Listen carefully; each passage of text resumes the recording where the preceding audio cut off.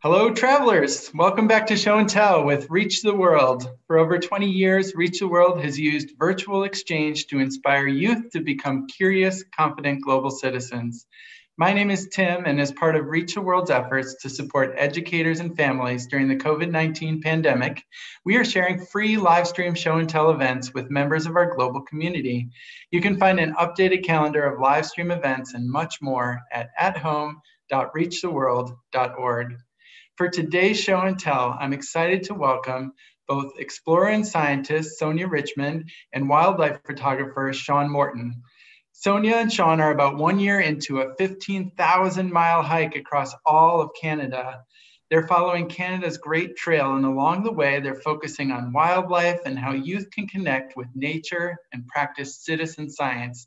I'm very excited to learn a lot more, and I'm going to turn things over to them shortly. But first, to all of our live stream viewers today, welcome. We're so glad you're here. You can use the chat bar on the right-hand side of your screen to share any questions you have for Sonya and Sean. Just drop them right into the chat bar and we'll be sure to incorporate them and pass them along after they're done with their presentation. We'll get to as many questions as we can in the next 30 minutes. And without any further delay, welcome to Show and Tell, Sonya and Sean. All right. Thank you. Thank you very much. I think we have some slides to share, so we'll just start sharing our screen with you and we'll jump right into the presentation. Sounds good.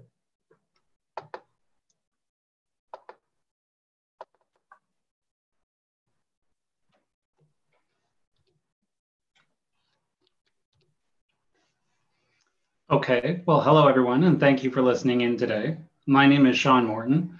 And of course, I'm joined with Sonya Richmond as the brains behind most of our trek. Until recently, we lived near Toronto, Ontario, Canada. And Sonya worked at Birds Days Canada, or Birds Canada, and I worked as a landscape photographer. Over the past year, we've sold our house, put our careers on hold, and donated most of our possessions to a 4-year, 24,000 kilometer or 15,000 mile hike across Canada on the Great Trail. For those of you who are unfamiliar with the Great Trail, which is also known as the Trans-Canada Trail, don't worry, you're not alone. A lot of people aren't aware of it, even here in Canada. It's 24,000 kilometers, as I said, or 15,000 miles long, and it's the longest recreational footpath in the world.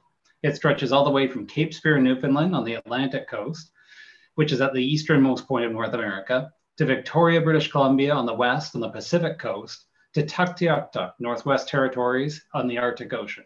The trail is so long that if you reached it out end to end, it would go 2/3 of the way around the earth. And walking it is equal to going back and forth across America more than 5 times. In fact, it's so long that fewer people have undertaken this on foot than have actually gone to the moon. Canada is the second largest country in the world in area, but most of its population lives in the southern part, which means that most of the country and most of the population of the country lives along the east and west corridor of the Great Trail. As such, the Great Trail is available to 80% of Canadians within about 30 minutes of it. Now you might be wondering why we chose to do such a long hike across Canada. Well, we both love being outside more than we like sitting at a desk all day. We both love birds and wildlife, and we're passionate about helping protect nature. So we wanted to have an adventure, but we also wanted to share the amazing places and landscapes and wildlife that we found along the way with others. And this is because we'd like to inspire people of all ages, cultural backgrounds, abilities, orientations, and identities to get outside, explore, and discover nature for themselves. So being a scientist, adventurer, or explorer when you're an adult is a lot of fun. But when you're young, it can sometimes be difficult to know where to start or how to get onto that career path. So today we're going to show you one way that you can begin adventuring and exploring, and that is by learning about nature through birds and by becoming a citizen scientist.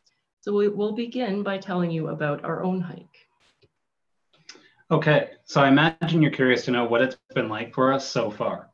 Well, we started hiking last June and we trekked for about 165 days until it just got about too cold for us to keep hiking. In that time, we covered about 3,300 kilometers or just over 2,000 miles, crossing from Cape Spear, Newfoundland, along to Rivière-du-Loup, which sits on the edge of the St. Lawrence Seaway.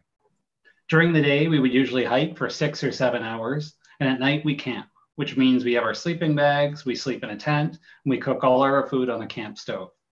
We carry everything we need inside our backpacks. And so this means we carry our clothes, our sleeping bags, our tent, pots, cooking stove, water filter, and of course our food. And that means sometimes our backpacks are actually pretty heavy. Carrying a heavy backpack might not sound like fun to a lot of people, but we've seen some truly amazing things on the way, including some really cool wildlife and of course lots of birds. Canada and its natural spaces are amazing, and we're very lucky to be able to enjoy such outdoor activities. Along the way, as I said, we've seen and experienced some amazing things. We've been the first to see the sunrise in North America. We've scaled cliffs on rope ladders. We've walked on coastal footpaths. We've seen icebergs and puffins and spent the evenings on the sides of crystal clear lakes. We've gone days in remote wilderness without meeting anyone.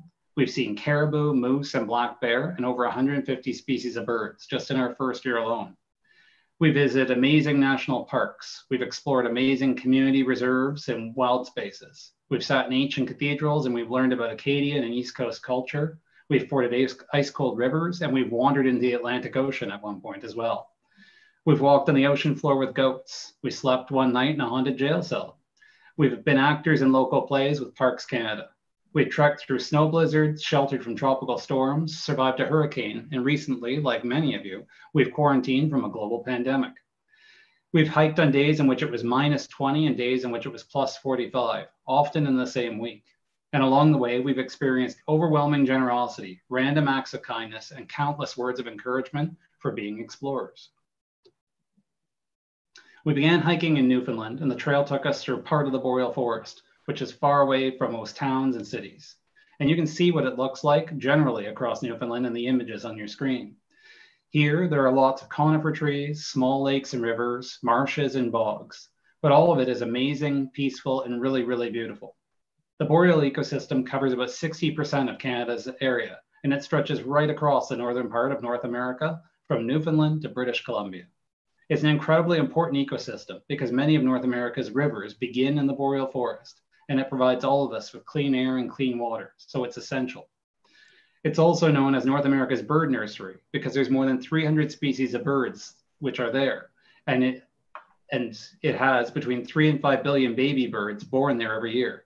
So in fact, many of the birds, if you're in North America, that you see in your own backyards rely heavily on the boreal forest. So many of the birds that we see in our own backyards and parks across North America are migratory, which means that they fly north in the spring to breed, and then they return to the southern US or Central and South America for the winter months. So one group of migratory birds that we saw a lot of as we crossed Newfoundland were these brightly colored warblers. You can tell a lot about a bird by its size and shape. So many of the warblers have very small feet for perching and hopping around on the branches of trees and bushes, and they have small beaks for catching insects that live among the leaves of trees. During spring and summer, there are tons of insects in the boreal for the warblers to eat, but during the winter, it's cold, like it's too cold for bugs to be out. So the warblers have to fly south in search of food and warmth. So we saw all of the migratory warblers shown here on the East Coast. But if you go outside into your backyard or visit a local park right now, it's possible if you're in North America that you might find any one of these species as they pass through your area on the way to the boreal. One of the amazing things about migratory species is how they connect a continent as large as North America. So if you think about it, the same birds that kids in Newfoundland on the east coast of Canada can see are some of the same species that you might be able to see in your own area as well. When we left Newfoundland and hiked across Nova Scotia, we left the boreal forest behind, and we took the trail into the famous Cape Breton Highlands National Park and past the home of Alexander Graham Bell, the inventor of the telephone. And along the way, we trekked down the Celtic shoreline of Cape Breton Island.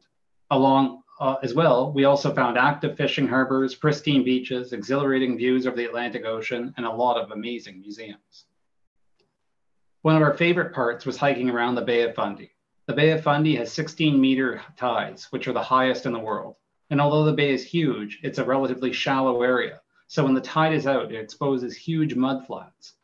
If you've ever visited a beach, you might have noticed that some of the shrimp and crabs and other microinvertebrates, which are small creatures that live in the mud, live in the area around the high tide mark. Well, the same thing happens, of course, in the Bay of Fundy. When the tide is out, the exposed mudflats in the Bay of Fundy are full of these high energy critters, which provide food for shorebirds, especially when they're migrating, like right now in the spring. So as we hiked around the Bay of Fundy, we saw lots of different kinds of shorebirds, like the ones shown right now on the screen. So as you can see, shorebirds tend to have long legs and toes, which are specially adapted to help them walk on wet sand.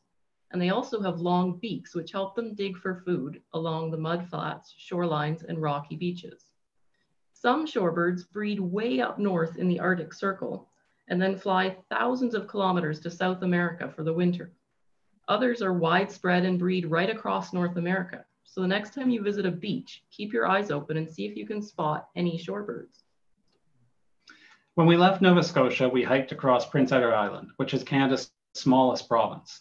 We hiked it on the Confederation Trail. In PEI, we got to walk along the beautiful red sand beaches, as well as through forests and wetlands. A lot of the island is covered in rolling countryside and agricultural land, and many of you might know that it's known for its potatoes. One group of migratory birds we saw in a lot of these open landscapes were hawks. So many hawks and birds of prey have very sharp bills and talons because they catch and eat small mammals or other birds. So they find food by soaring high above fields and other open areas and visually scanning for food below. During the winter, a lot of these small mammals hibernate, or others might move around beneath the snow where it's hard for birds of prey to see them. So hawks tend to fly south in the winter as well, where it's easier to find food. Other birds of prey, like bald eagles, feed mostly on fish, which is why it's important for us to keep our rivers, streams, and shorelines clean. So wherever you are, if you look up into the sky and you see a bird soaring high up in circles, it's quite possible that it could be an eagle or one of these migratory hawks. The next province we visited, and the last we'll talk about today, was New Brunswick. And if there's one word to describe the Great Trail in New Brunswick, it's diverse. The trail took us from the base of the Confederation Bridge, joining New Brunswick and Prince Edward Island, at Cape Drummond, around the Bay of Fundy through pristine coastal wilderness on the famous Fundy footpath. Afterward, we followed roads through rolling forested hills and spent days hiking along the beautiful St. John River. We hiked along the St. John River in the fall, which gave us a chance to see lots of different migratory birds. So I'm sure that most of you would recognize the webbed feet that ducks have for helping them swim and dive, and the broad, flat beaks that they have for scooping up aquatic vegetation, fish, and small macroinvertebrates that live underwater.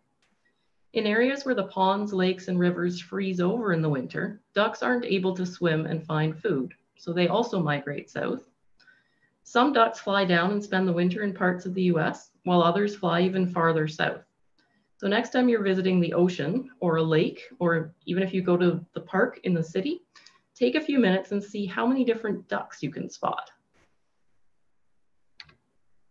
So we've shown you some of the different kinds of birds that we've seen as we hiked across the eastern part of Canada, and many of them are ones that you might be able to see in your own neighborhoods. So as you can imagine, birds that fly thousands of miles each year face some serious challenges along the way, as do the birds that stay in the same area all year round. So habitat loss from expanding cities, pollution from insecticides, unregulated hunting and trapping, and climate change are just a few of the challenges facing birds. Now, of course, some groups of birds are adapting to our changing world and doing very well, like waterfowl and birds of prey, while others, like shorebirds, are not doing so well, and they need our help. So that's where we come into all of this. Each one of us has an opportunity to help. But the question then is, where do you begin? Well, the first step is simply to learn your birds. So start by looking to see what birds visit your own backyard or local park. If you don't already know who regularly comes to visit, start by learning the names and habits of those birds. Figure out things like, what do they look like? What time of year do they visit? What types of food do they like? What do they sound like? If there are some that look really similar, are there any markings or features you can see that you can use to tell them apart? Perhaps some are red or orange or yellow. Others might have stripes on their wings or spots on their tummies. Once we begin to notice some of these things, that is how we begin to learn what birds we have in our own backyards. Now there's over 10,000 species of birds in the world, and over 2,000 of them live here in North America.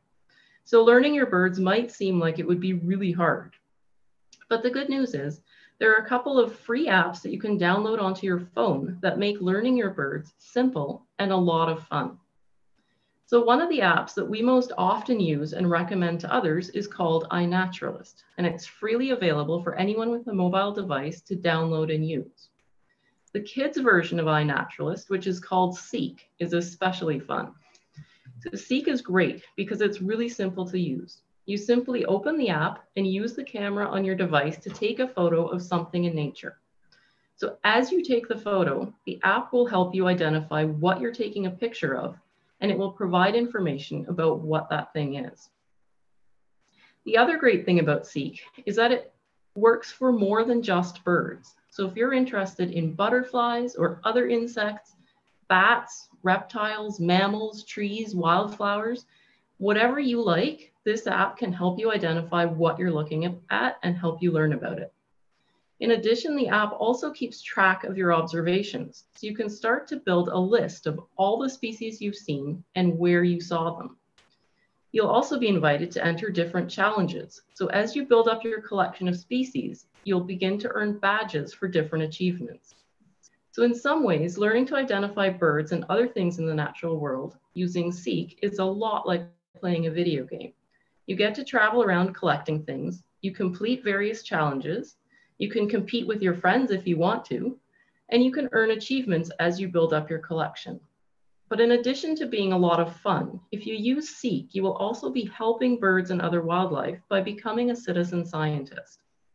So the photos you take and upload using iNaturalist and Seek are collected by scientists and turned into data to help them monitor our wildlife populations and understand which ones are doing well and which ones need our help. The really nice thing about learning about birds and becoming a citizen scientist is that the data you collect and submit helps birds not just in your own backyard and your own neighborhood, but across all of North America. Because birds migrate, many of the birds you see in your own backyard and help locally also rely on habitats in other areas. So this means that anything you do to help birds in your area will have a positive impact in many other places as well. Now, of course, we haven't just seen birds on our trek. Along the way, we've been fortunate to see caribou, beautiful deer, foxes, this rare pine marten in the middle of your screen, and we were visited by these two bears one morning outside our campsite. Along the way, we've also learned about trees and plants and other animals as we've hiked, which means, as Sonya said, that you can use citizen science to learn about more than birds. Really, whatever you're interested in the natural world, you can figure out through citizen science. In fact, with iNaturalist, it's also possible for you to submit observations about anything in the natural world that you're interested in. So another cool thing about starting to learn about birds and other wildlife is that becoming a citizen scientist makes you an explorer. Some people might think that you have to travel to far off places to discover new things and to be an explorer, but that's not necessarily true. You can explore nature in your own backyard, in your schoolyard, or in a local park. You don't need to travel to faraway places. You don't have to be great at sports, and you don't need lots of money or expensive equipment. No matter who you are, what you look like, who you like, or what language you speak at home, you can be a citizen scientist, an adventurer, and of course, an explorer. All you need is simple curiosity. So we encourage you to get outdoors and begin exploring your backyards and your community parks to see what you can find and what you can learn out there. So with that, thank you for taking time to listen to our talk and of course be part of our journey by listening to it. We'll end by telling you that we're on the Great Trail right now, and we are currently hiking across Ontario, one of Canada's biggest provinces, and we'd like to invite you to follow along as we trek.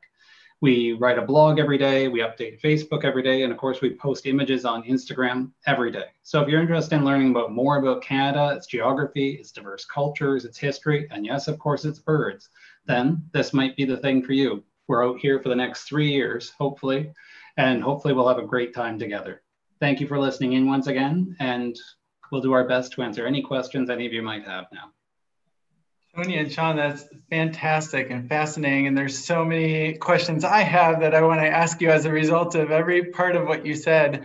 There's a lot of interest amongst our online audience and some of the, why don't we just start with the logistics of your hike, because it's such a gigantic undertaking.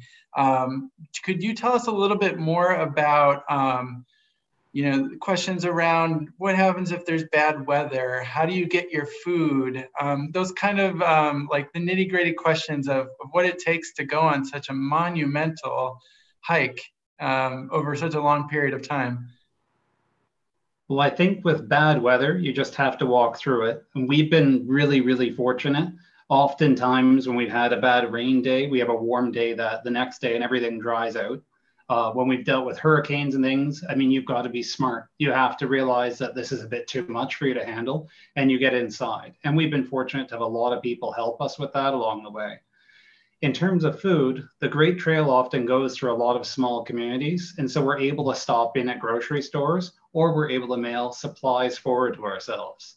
But it is a challenge. That's a good question. So part of it is good planning. So if you want to do a really long trip like this, or even if you're just going for a week or something like that, you want to try and know where you're going to be beforehand. So when we're going through a town, we'll look to see where is our next supply point and make sure that when we leave that town, we have enough food to get us to the next place where we can buy food or pick it up from a supply drop or something like that. So part of this is all about planning as well and being prepared. I can imagine there are sections of trail that are really don't go near towns for a while, and you need to know that ahead of time. Do you use any sort of navigation aid? Do you follow a map? Do you use GPS? How do you know you're headed the right direction? We use a combination of things. And actually, for the first time a couple of days ago, we got lost. So usually we started out by going to the Great Trail website. So they have a pretty good website of the whole trail. And you can kind of zoom in on different sections. And if you click on them, you can get information about the particular trail you're on. So the Great Trail is a network of different trails. So you start by figuring out which trail you're on in each part of it and getting information about that. So we use that a fair bit. Last year, there was an app that went with that. So as we were hiking, we could kind of use the app on our phone to see where we were in relation to the trail and measure distance and stuff like that. Unfortunately, the app is down now.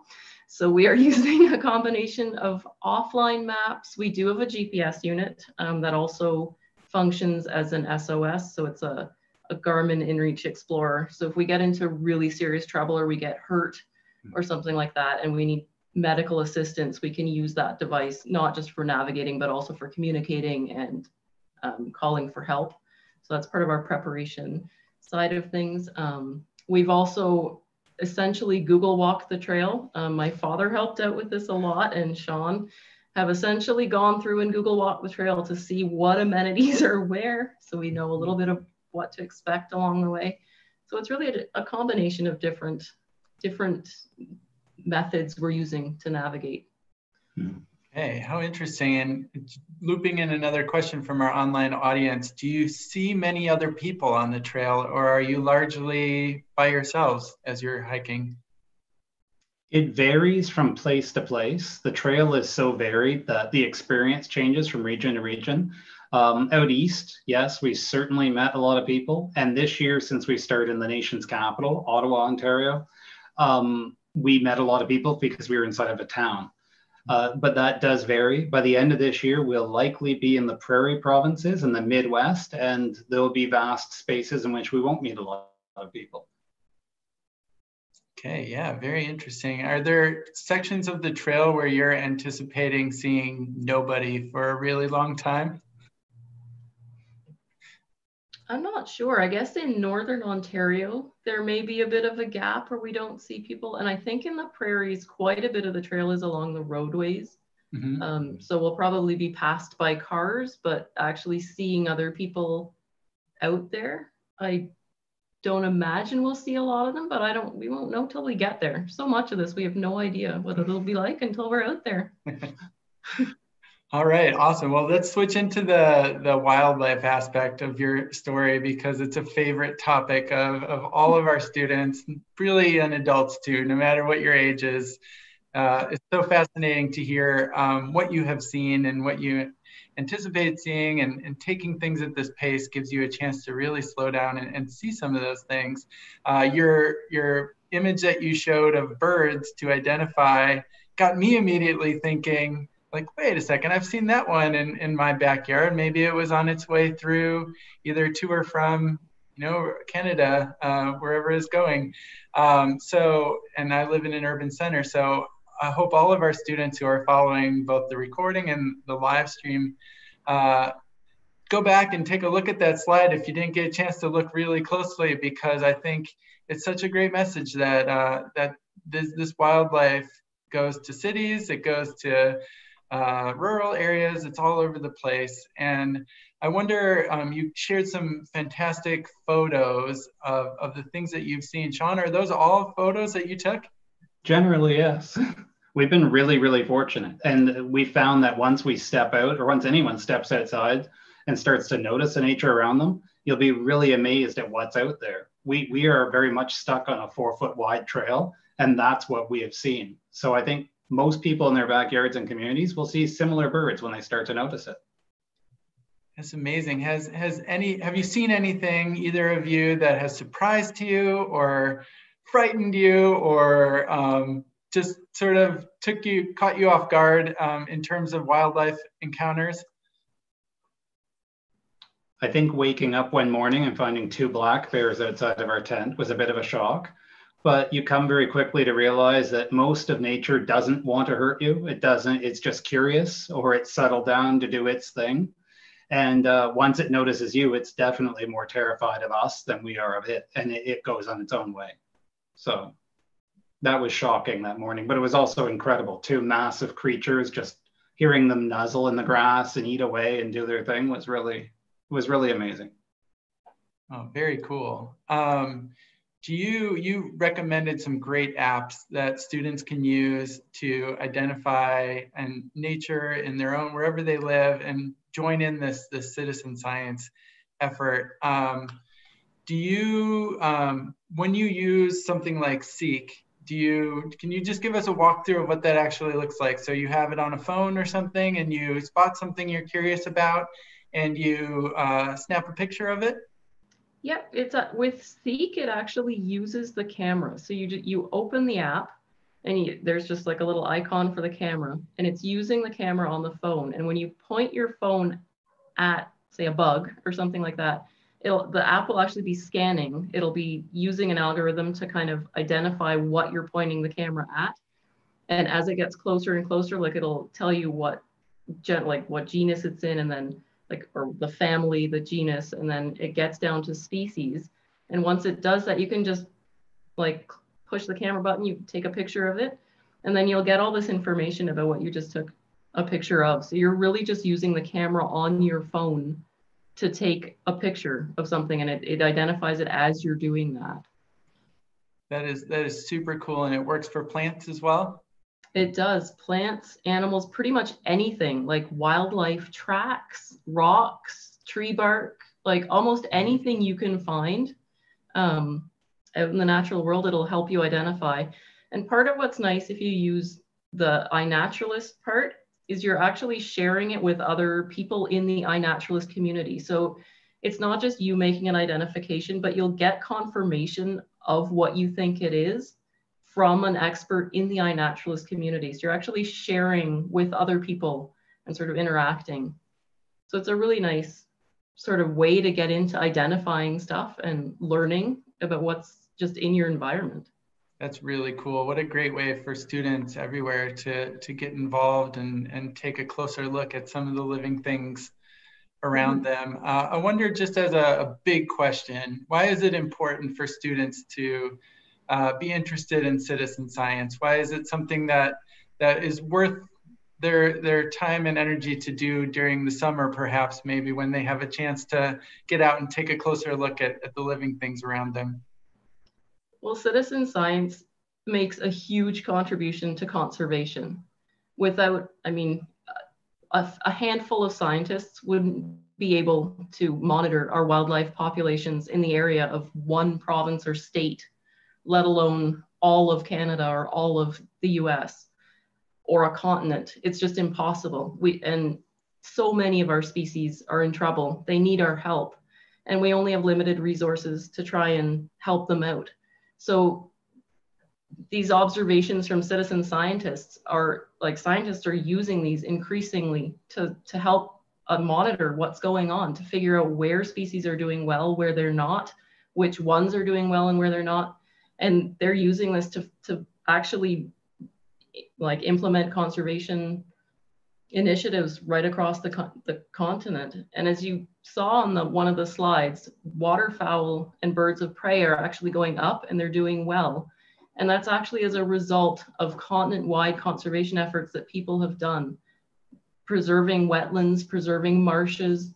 A lot of great work has been done, and the reason they knew where to put those efforts and what to do where was partially because of these citizen science, the data that's been submitted through citizen science. So it's enormously important for conservation and for management of our wildlife populations.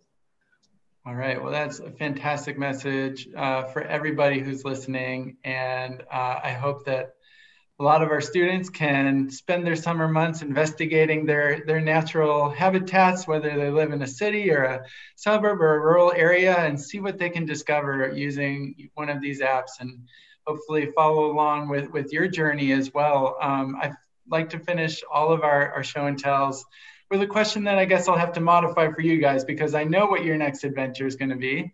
It's going to be an ongoing trek across Canada for the next couple of years. But do you have an upcoming place that you are especially excited about hiking through? I think the Arctic Circle is really exciting to me because I've never been there, and it's so different. So few people get to see it. I've never seen it, so I'm super excited to see what it's like. I think one of the things is you think you know your neighborhoods and you think you know your province or your home state, but when you get out there walking and really looking around, you discover you don't know a whole heck of a lot about it. And so every day, even if it's regions we've been through, are exciting. We see things we didn't know would be there. We meet people and hear incredible stories. We have all these random acts of kindness that are really helpful. And the world is so much different when you engage with it in person, especially more than the news or what we see online. The world is a wonderful place. And there's a lot of nature in our own communities that can be engaged. And so each day is actually wonderful. Mm-hmm. Well, fantastic. I think that's a great message for us to finish on. I want to thank our live stream audience today for the great questions.